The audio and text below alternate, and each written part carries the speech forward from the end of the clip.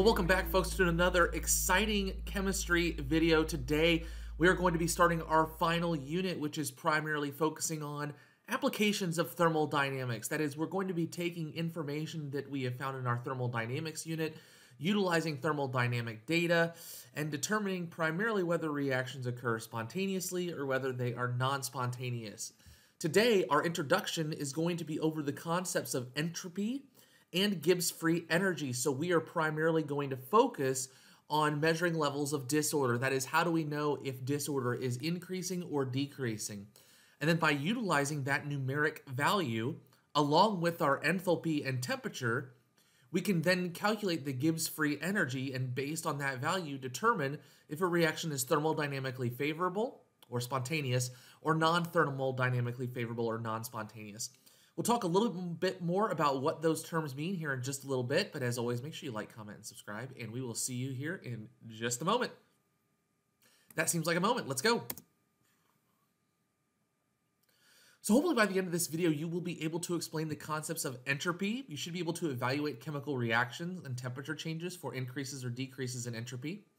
You should be able to explain Gibbs Free Energy and how it's used to determine thermodynamic favorability, as well as calculate it based on standard delta G values or temperature, entropy, and enthalpy.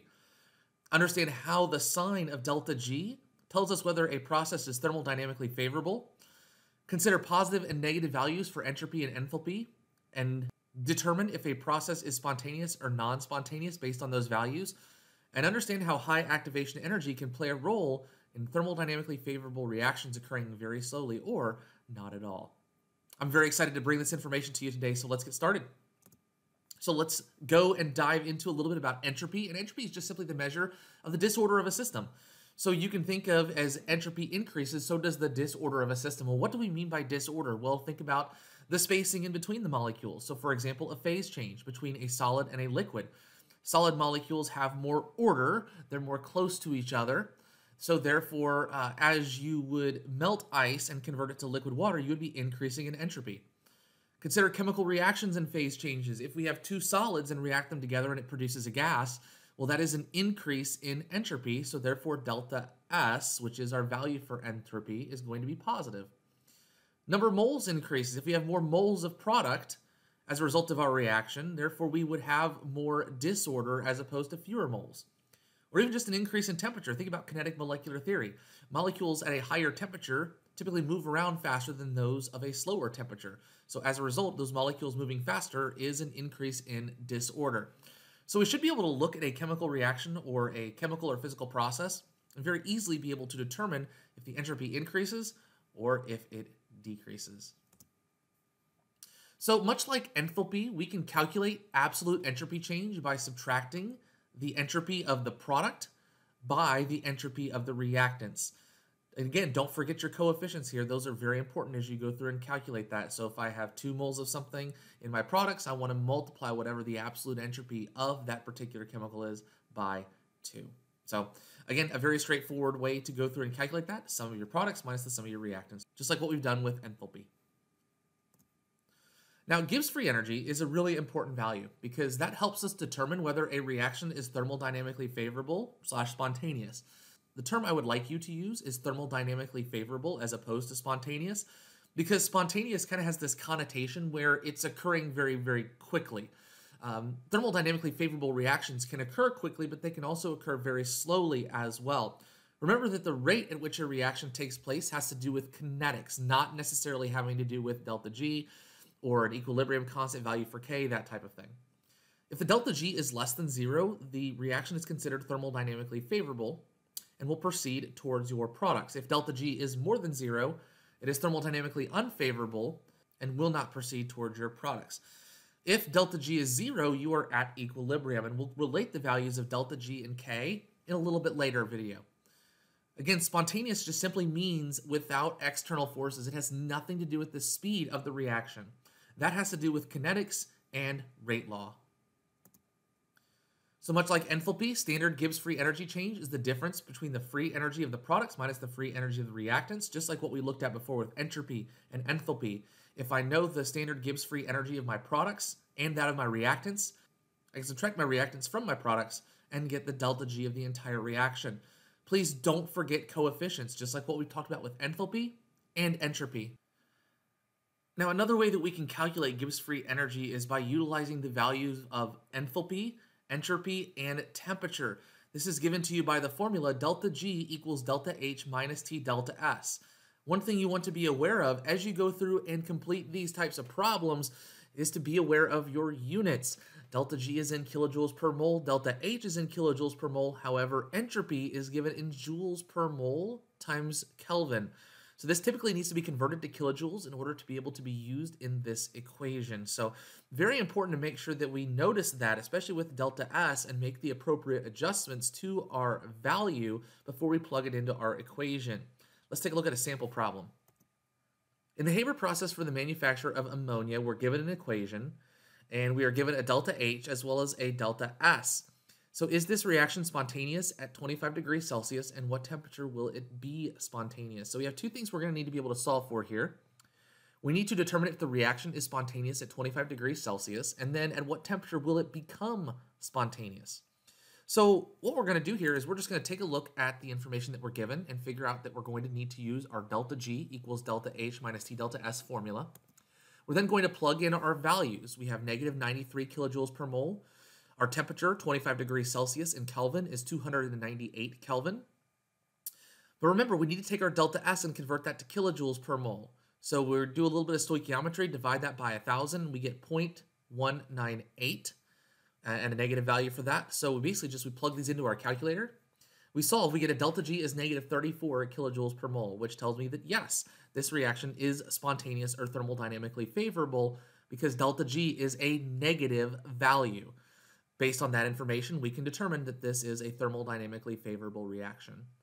So at what temperature will it be spontaneous? Well, what we're going to do here is we are going to say that when delta G is 0, that is kind of the turning point between a reaction being spontaneous and non-spontaneous. Yes, a delta G of 0 does mean that it is at equilibrium, but it is that point at which we determine the difference between a reaction that is spontaneous and non-spontaneous.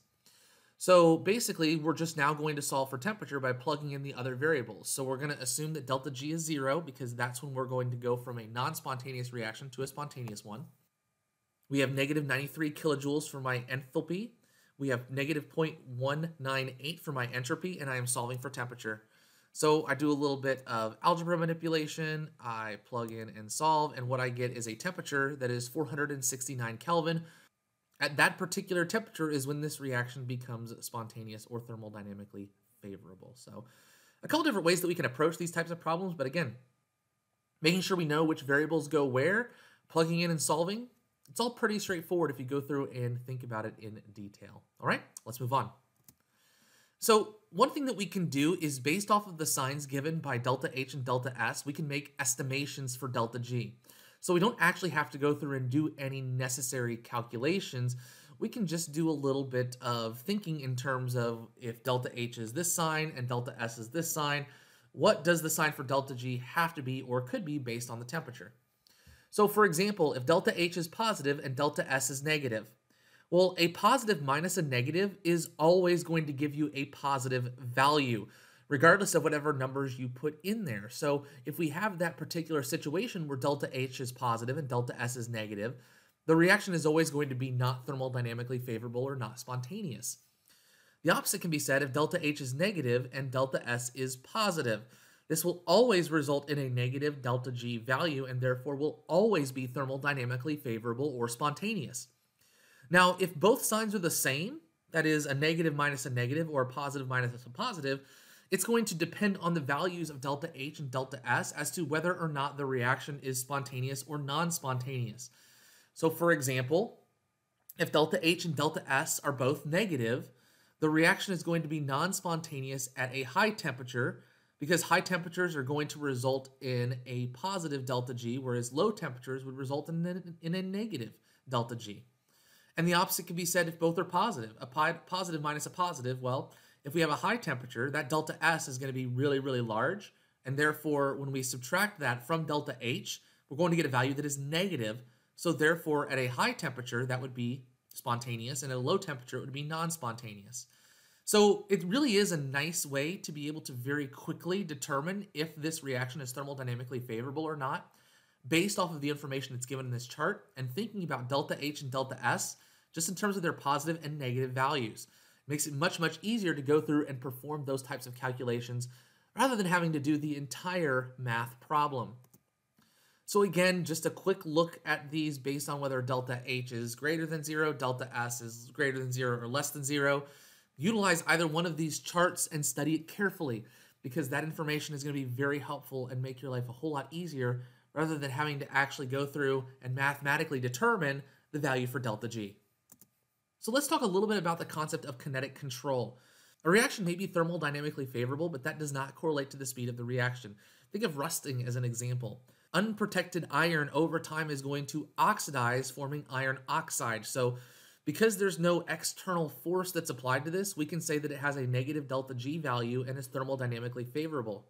However, it does not occur at a very fast rate by any means. Some pieces of iron may take years to form rust.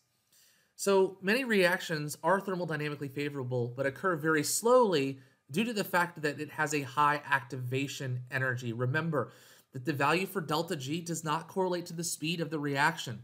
The speed of the reaction is based off of kinetics, activation energy, rate law, those types of things. So while rusting is a thermodynamically favorable process, it occurs very slowly because the reaction between iron and oxygen has a very high activation energy. The term we use for this to describe is kinetic control.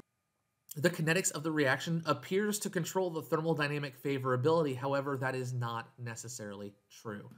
So just kind of keep these things in mind, especially the concept of kinetic control. That is, reactions may occur spontaneously, but occur very slowly due to the high activation energy that's required from the reaction itself. Well, that's all I have for you today. Hopefully you understand the concepts of entropy, be able to calculate delta G, understand what delta G means, and then understand how high activation energy plays a role in the thermodynamically favorable reactions proceeding very slowly. I hope you enjoyed the video. Thanks so much for watching, and as always, make sure you like, comment, subscribe, and we will see you in the next video. Have a great day, and we will see you soon. Bye.